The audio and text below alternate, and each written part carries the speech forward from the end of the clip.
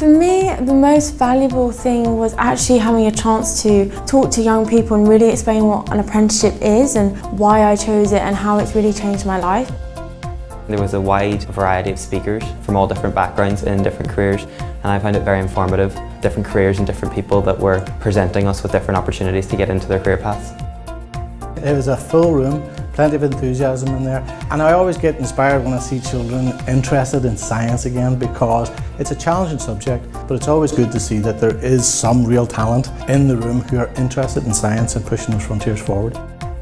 I had a great group of children who said they were interested in coming today, and really looking around my room I realised I have so much information about university courses requiring A-levels and very little information about other paths to very valuable careers. So really the biggest thing that I'm coming away with today is knowledge, in the same way that I hope the children would leave with knowledge. I'm better equipped to answer some of their questions and also just to pose some questions to them about future careers that they may want to consider. We need those inspirational young people coming through with fresh learning, innovative ideas and creativeness.